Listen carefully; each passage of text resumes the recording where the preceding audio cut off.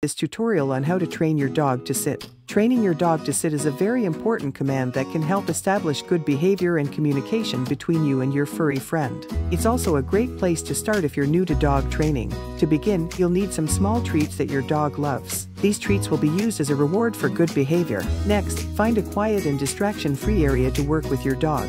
It's important that you have your dog's full attention during the training process. Now, stand in front of your dog and hold a treat in your hand. Hold the treat just above your dog's nose and slowly move it up and back over their head. As your dog follows the treat with their nose, their hind end will naturally lower to the ground. As soon as their hind end touches the ground, say sit and give them the treat. Repeat this process several times until your dog consistently sits when you give the command. It's important to reward your dog every time they successfully complete the command. This reinforces the behavior and helps your dog understand what you're asking of them. With time and practice, your dog will learn to sit on command.